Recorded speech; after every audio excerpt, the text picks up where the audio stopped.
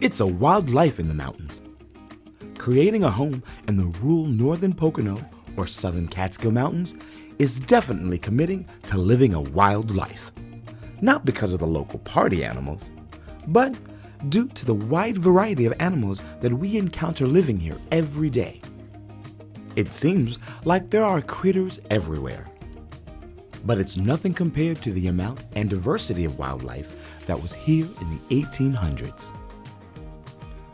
Newspaper articles and stories from the 1800s chronicle not only the variety of animals, but also the quantity of animals living in the mountains. Stories of panthers wandering mountain trails, elk roaming the Pocono Plateau, flocks of passenger pigeons, and golden eagles flying along the mountain peaks. There were even sightings of the Lenape hunter, or hairy man spirit, that many people often associated with Bigfoot legends. Lenape tribes still tell the story of the spirit hunter roaming the Catskill and Pocono Mountains. It was also in and along the Delaware River that there were so many rattlesnakes in the 1800s that a man could easily earn a living by hunting them. A rattlesnake skin would fetch 50 cents, or about $13.50 in today's dollars. Or 1 ounce of snake oil would be worth $1, or about $27 today. The skins were used for belts and shoes, and the snake oil was used in so-called cures and supplied the industry of snake oil salesmen in the Northeast. Rattlesnake oil was often mixed into addictive drugs like cocaine or opium and sold as a cure for ailments or a way to boost general overall health. These products were often found in traveling medicine shows that passed through the region. Many of the remedies sold didn't even contain a single drop of snake oil. Snake varieties that are found in the Pocono and Catskills include mainly rattlesnakes, copperheads, grass snakes, ringneck snakes, black water snakes, northern water snakes, milk snakes, and garter snakes. The only venomous snakes are copperheads and rattlesnakes. These days, fatal snake bites are rare. When walking through the woods, along bodies of water, or exploring rocky areas, it's important to be aware of your surroundings to avoid encountering these reptiles. By 1894 in Pennsylvania, it was certain that many of the animals were vanishing because of overhunting. Many hunters in Pennsylvania, in order to earn an income, often supplied East Coast restaurants with wild game for their menus. In addition to overharvesting animals for food, the trapping of fur-bearing animals for coats took its toll. And with the timber industry clear-cutting forest, natural habitats were destroyed. You could also add in runoff from coal mining, waste from factories, and raw sewage being dumped into the rivers, poisoning the habitats of many animals. As a result of vanishing animal populations, the Pennsylvania Game Commission was formed in 1895. Pennsylvania was able to rebuild a diverse population of wildlife, with over 480 species of mammals and birds found in the area today. So what kind of animals are still in the Poconos and Catskill Mountains? One of the best-known success stories is the return of the American bald eagle, from only a few nesting pairs to over 100 nesting pairs. The elimination of lead shot reduced lead poisoning in birds, and banning the pesticide DDT played a huge role in the rebound of eagle populations. Along with eagles, peregrine, and red-tailed falcons, great blue, black crown, green herons, great horned, barn, and saw-whet owls, as well as osprey, thrive in these mountains. Living in the Pocono Mountains, we see birds like this every day, including this turkey vulture we caught sunning itself in a tree over the summer. Wild turkeys have made a comeback as well. In the entire state of Pennsylvania, there were only about 3,500 birds left due to overhunting and the clearing of habitats in 1900. It took until 1950, when the state's new forest started to mature, for the turkey population to recover, and now there are thousands of birds in each county. While turkeys mainly eat plants and insects, birds of prey rely on fish and smaller animals as a food source. Many species of fish, such as trout, bass, walleye, perch, and panfish, to name a few, are found in the lakes, rivers, and streams of the Pocono and Catskill Mountains. Predators also eat small animals like rats, mice, and voles, which are plentiful. The elusive wood rat is rare, but may be found in certain mountain areas of the region, along with the more common Norway rat. Mice varieties include the deer, house, white-footed, woodland, and the meadow jumping mouse. As the weather gets cold, some mice seek shelter indoors. House mice are common and love to eat household soap, in addition to anything else they can scavenge. Related to mice, voles are mouse-like creatures that live in shallow burrows. The meadow vole is often referred to as a field mouse. Other species found here include the redback, woodland, and southern redback voles. Often thought of as flying mice, the Pocono and Catskill Mountains are home to many species of bat, including the brown, northern long-eared, Indiana, small-footed, silver-haired, tricolored, red, and hoary bats. Bats that hibernate over the winter are susceptible to white nose disease, which has reduced the bat populations in the region by over 99%. Another threat is people exploring caves in the winter, disturbing the hibernating bats, causing them to use up energy and reducing their ability to survive the winter. Although most people fear bats, they eat insects and play an important role in keeping mosquito populations under control. Birds of prey, fox, possums, skunks, and snakes also rely on small mammals as a primary food source in addition to fish and frogs. The fox is an opportunistic creature that hunt mice, rabbits, rats, woodchucks, possums, porcupines, chickens, bird eggs, squirrels, game birds, songbirds, fruit, and even domestic cats. They can be found close to populated areas and don't seem to be bothered living around people. One of the fox's food sources includes hares or rabbits. Although closely related, hares differ from rabbits because they have a different digestive tract. Snowshoe hares live on the mountain plateaus of the Poconos, and the more common cottontail rabbits live in bushy areas where the ground cover is good to avoid predators like fox and bobcats. The bobcat is generally a nocturnal animal and are rarely seen by people. Another elusive predator is the eastern coyote. In the 1960s, the coyote migrated through the Catskills to the Pocono Mountains, which had the largest coyote population in Pennsylvania in the 1970s. By the 1990s, coyotes had spread throughout the entire state. Water-based animals are the most fun to watch. Beavers are found in many lakes and wetlands in the Northeast. Living in colonies and considered rodents, beavers are generally shy, and young beavers live with their parents for up to 2 years before traveling downstream to find their own territories. Other water-based animals include river otters, mink, and muskrats. River otters frequent local bodies of water, including the upper Delaware River. They are curious and playful creatures that enjoy swimming close to kayaks and canoes, observing the strange creatures passing through their domain. A relative to the river otter, the fisher, is not a water-based animal, as its name would imply. It is closer in resemblance to a weasel, and is known for its ability to prey upon porcupines, both on the forest floor and in treetops.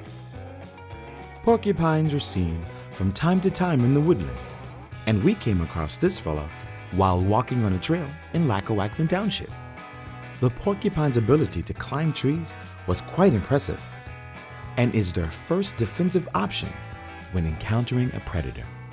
Other animals that live close to humans include skunks, squirrels, chipmunks, and raccoons. Skunks are nocturnal scavengers, often seen around homes and campgrounds where scraps of food may be found, and they protect themselves from predators by discharging a stream of a foul-smelling musk, and is truly a repellent to all mammals.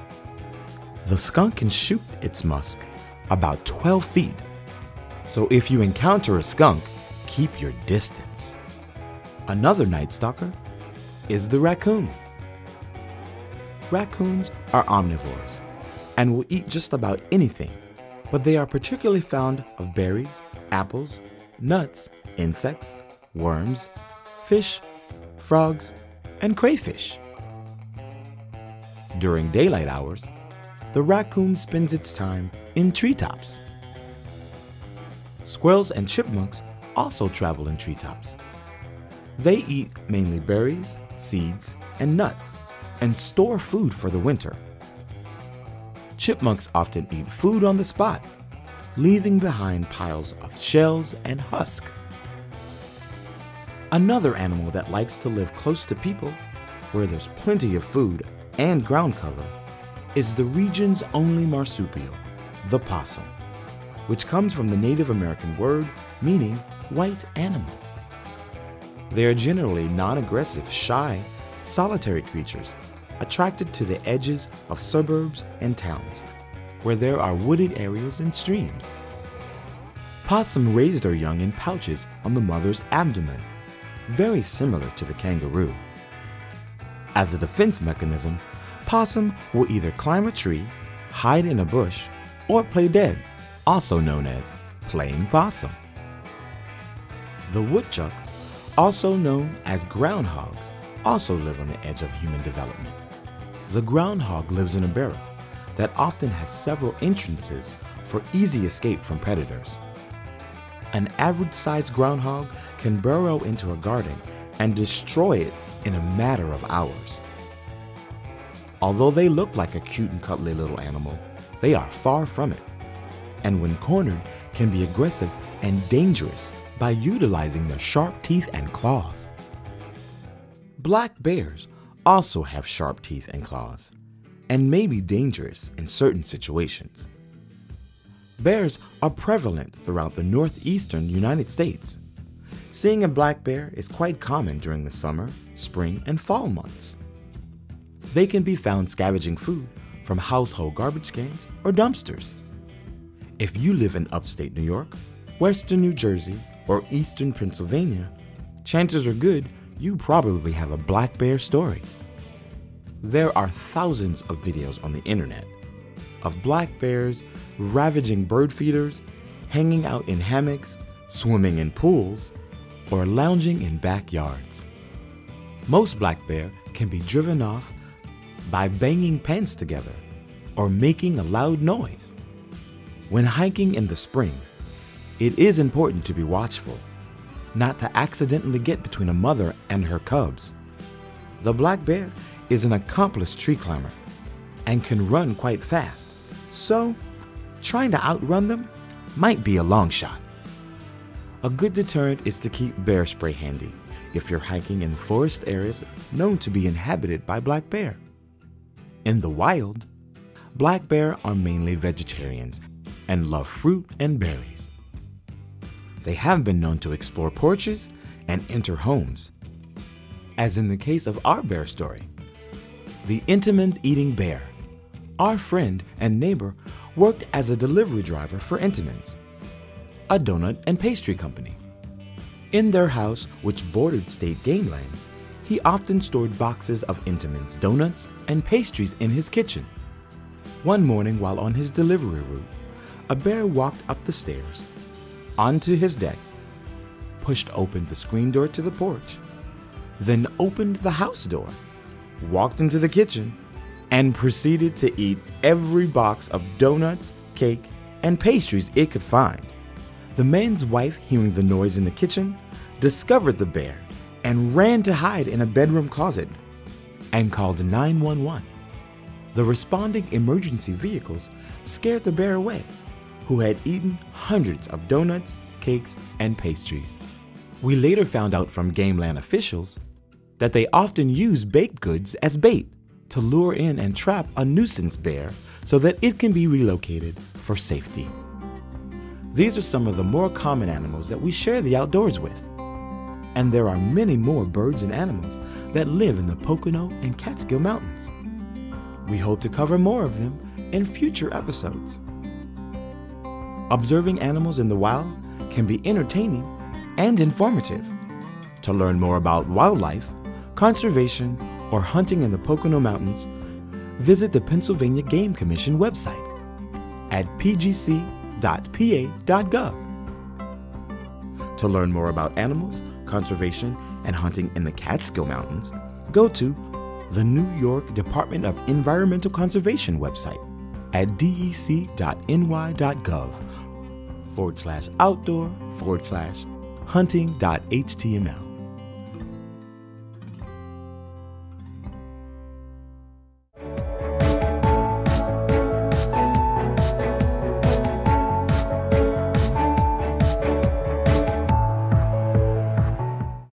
Hi, I'm Lorraine Collins with Davis R. Chant Realtors.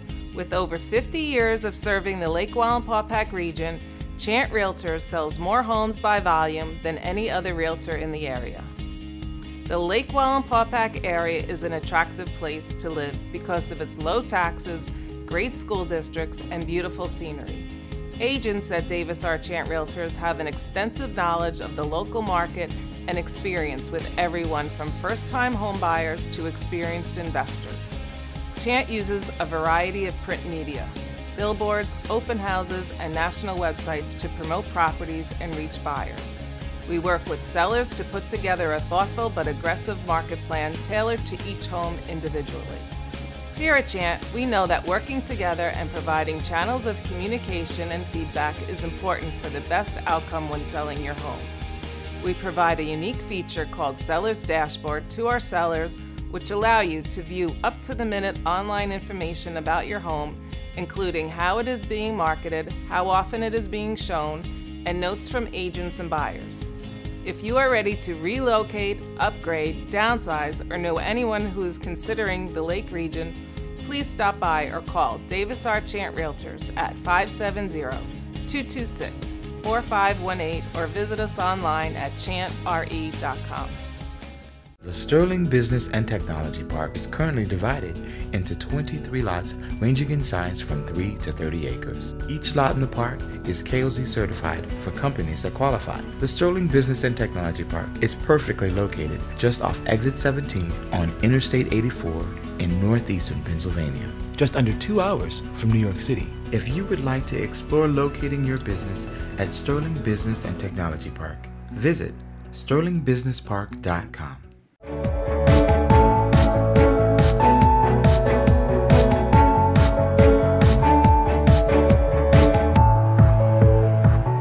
For 20 years, Hawley's Winterfest has attracted people from all over the world to this small, historic, northeastern Pennsylvania hometown. With a long history of community celebrations dating back to 1884, merchants decorate their shops for Hawley Winterfest, with Mother Nature often adding her own special magic to the event. Winterfest was started in 1999 to celebrate Hawley's historic roots, but following the events of September 11th, 2001, the focus changed to include building and honoring a strong sense of community. It didn't matter if you lived here or were just passing through, you became a part of the local tapestry. Well, we came up for the Hawley Winterfest. It looked exciting. We love to watch Hallmark movies, so we thought this would be a great way to celebrate the holiday. It looked like the Hallmark moment, so. Feels like it too. Yeah, now it's snowing. With the Hawley Public Library anchoring the event by hosting the official Winterfest ice sculpture and providing high traffic locations to important charitable organizations. You've got to get a present or two.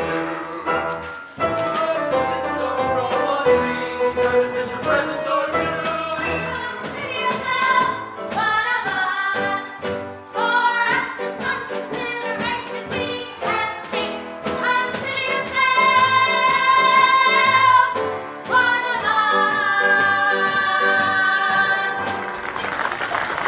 And don't miss riding the vintage Stourbridge Line train to Honesdale and visiting the birthplace of the American Railroad.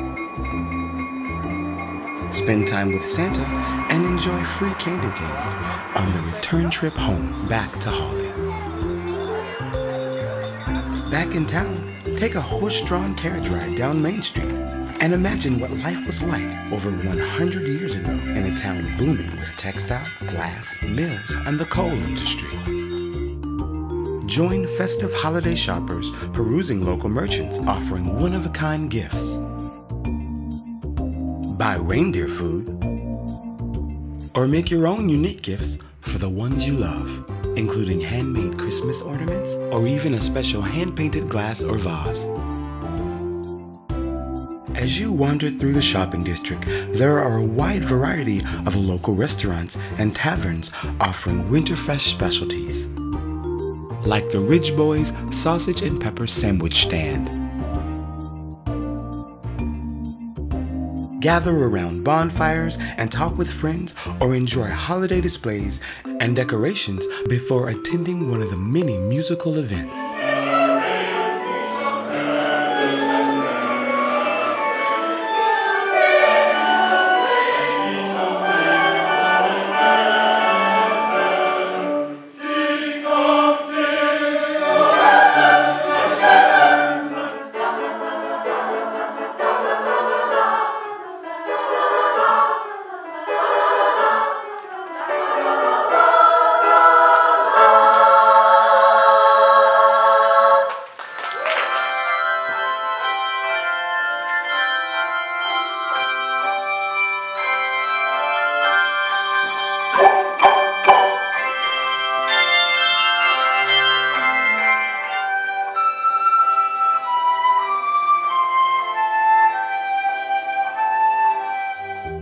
The annual Cookie Walk features over 30 varieties or more than 5,000 cookies. But if you don't get there early, you'll miss out on all of these homemade treats.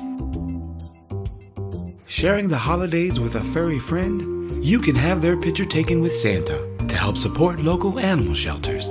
Over the years, Winterfest has grown to more than over 50 events, some such as glass jewelry making demos, where you can watch as one-of-a-kind pieces are masterfully crafted before your eyes.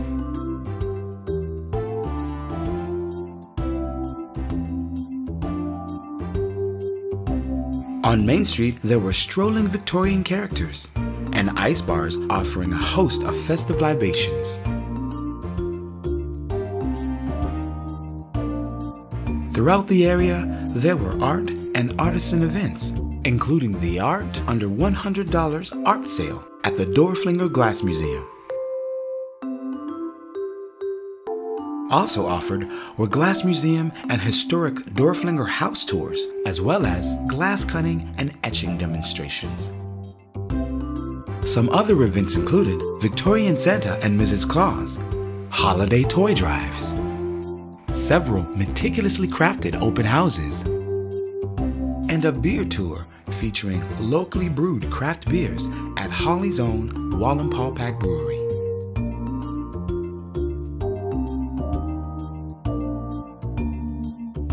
For more information on Hawley Winterfest, visit hawleywinterfest.com. And to learn more about the historic town of Hawley, Pennsylvania, go to visithawleypa.com. Hey everyone, it's Jim Hamill here in downtown Milford at the historic Milford Theater, which has been around for about a century or so, and this year hosting the Black Bear Film Festival. And just within the last year, Milford Hospitality Group has pumped a lot of money into this place, bringing it up to modern day technology and seating and a lot of other things, as well as taking over a number of other properties in town from restaurants, bars, and hotels. We wanted to show you what Milford Hospitality is doing for this town.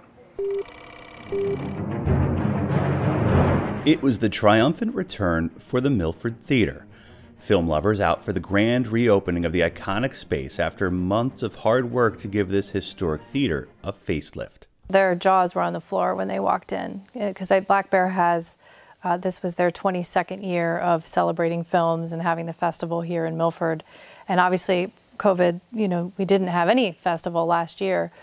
So the last time they were really in here was when it was what it was. Now the theater has 250 brand new seats. The screen is new too, and the audio-visual equipment is designed for the best experience possible.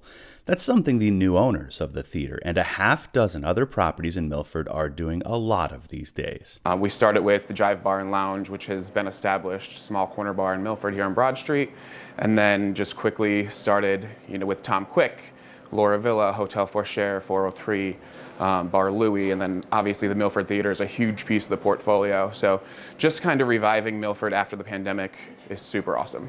Gary Wilson and Beth O'Neill are just two of the many team members for Milford Hospitality Group, revamping some of the key spots in Milford to build upon Milford's appeal as a destination. We just see a future in hospitality and entertainment for Milford, and that's kind of what we're building with the theater, with the speakeasy, with the golf club. Just instead of creating a day, creating a weekend, creating a destination, and making it more of a weekend getaway and not just an overnight stay. Milford Hospitality not only has the Tom Quick Inn, Jive Bar and Lounge, and Hotel Forshare with Bar Louie on its roster, but also the historic Forest Hall, which served as part of the Yale School of Forestry and will eventually have life breathed back into this opulent hall for events like weddings and banquets.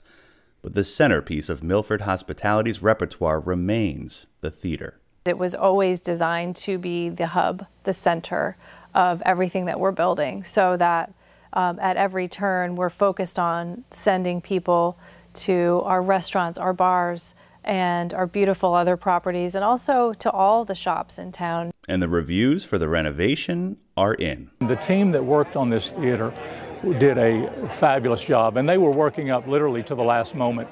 It's very high tech. All the seats have been changed out. Redid the walls and the screen. All of the projection and sound is top of the line. I mean, they spared no expense for this theater. The Milford Theater's upgrades include a brand new bar in the lobby that serves beer, wine, and spirits, plus your typical movie concessions. All this investment in Milford is not just one company. Others, including Better World, have laid stake on Milford's future.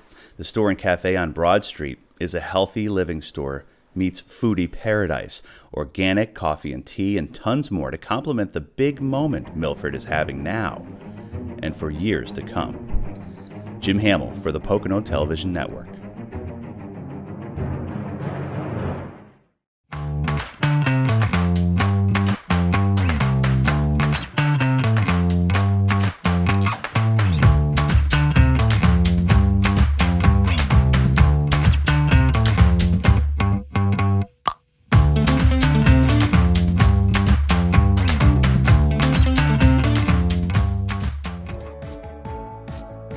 Tune in to Wally Life every Monday at 9 p.m. on Blue Ridge Communications Channel 13 for the latest in life around Lake Wallenpaupack.